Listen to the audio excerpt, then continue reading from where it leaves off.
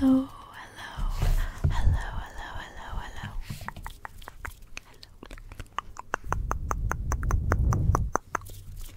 So, how are you guys doing today?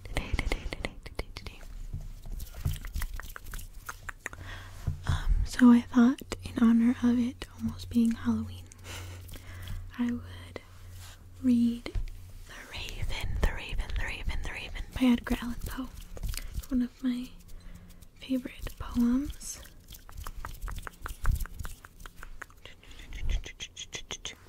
Okay.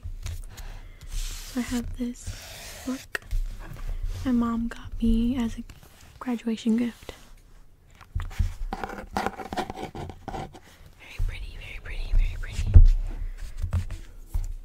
Okay. I'll just get started then.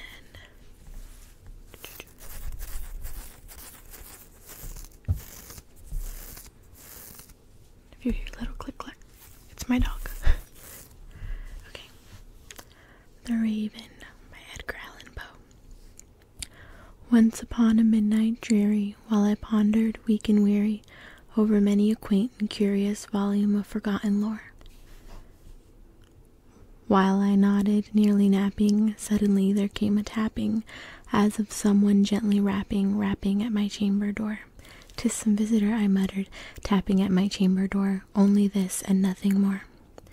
Ah, distinctly I remember, it was in the bleak December, and each separate dying ember wrought its ghost upon the floor.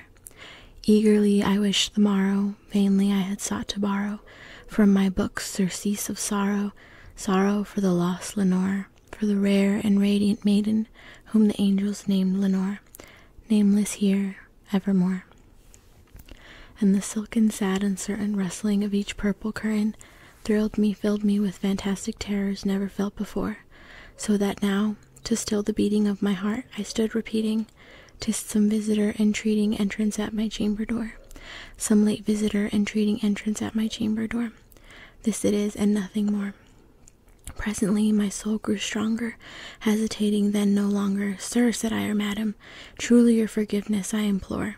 But the fact is I was napping, and so gently you came rapping, and so faintly you came tapping at my chamber door, that I scarce was sure I heard you. Here I opened the door, darkness there, and nothing more. Deep into that darkness peering, long I stood there, wondering, fearing, doubting, dreaming dreams no mortal ever dared to dream before.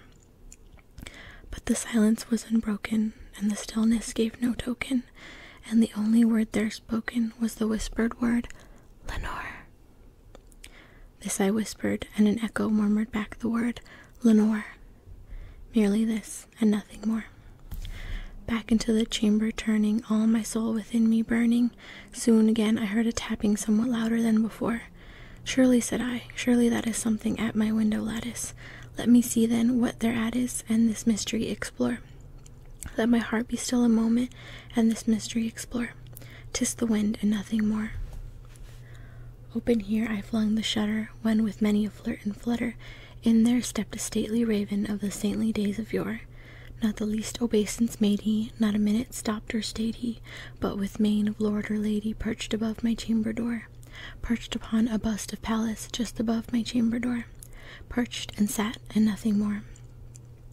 Then this ebony bird beguiling my sad fancy into smiling, by the grave and stern decorum of the countenance it wore. "Though thy crest be shorn and shaven, thou," I said, "art sure no craven, ghastly, grim, and ancient raven, wandering from the nightly shore.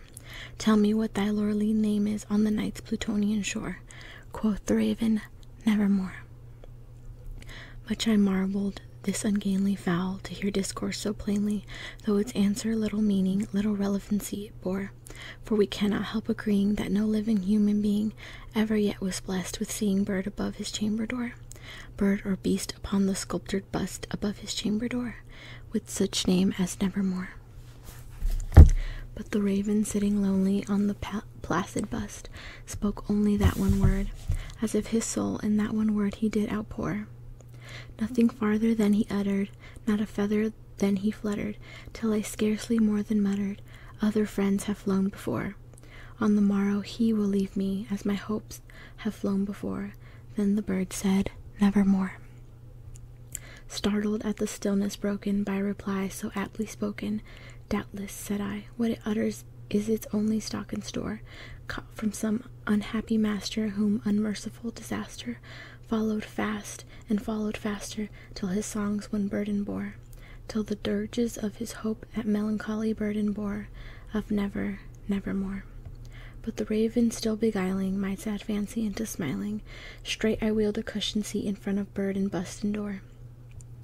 Then upon the velvet sinking, I betook myself to linking fancy unto fancy, thinking what this ominous bird of yore, what this grim, ungainly, ghastly, gaunt, and ominous bird of yore met in croaking nevermore. This I sat engaged in guessing, but no syllable expressing, to the fowl whose fiery eyes now burned into my bosom's core. This and more I sat divining, with my head at ease reclining.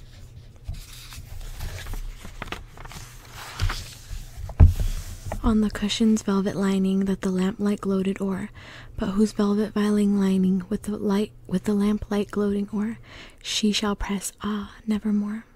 Then methought the air grew denser, perfumed from an unseen censer, swung by seraphim whose footfalls tinkled on the tufted floor. Wretch, I cried, thy God hath lent thee, by these angels he hath sent thee, respite and nepenthe from thy memories of Lenore. Quaff, oh quaff this kind nepenthe, and forget this lost Lenore. Quoth the raven, nevermore. Prophet, said I, thing of evil, prophet still, if bird or devil, whether tempter sent or whether tempest tossed thee here ashore, desolate, yet all undaunted, on this desert land enchanted, on this home by horror haunted, tell me truly, I implore. Is there balm in Gilead? Tell me, I implore. Quoth the raven, nevermore.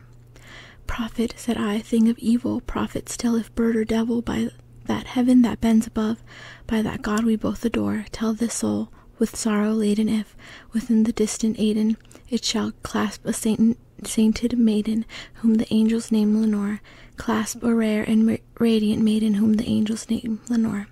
Quoth the raven, nevermore.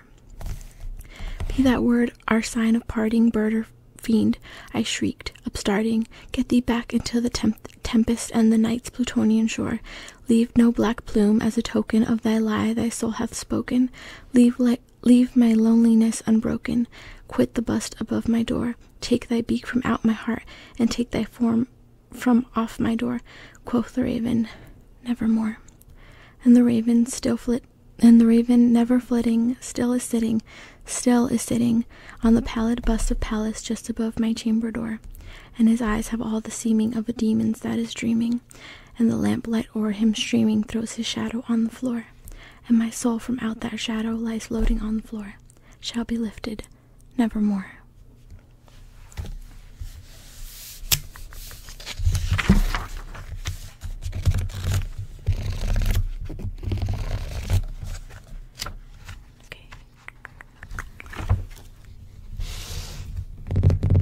Was the end.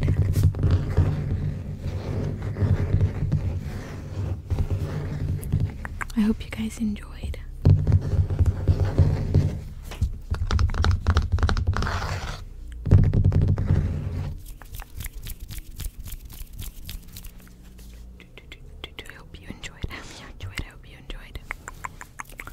I hope you have a good day or night. Let me know, if you know already, what you're gonna be for Halloween if you dress up.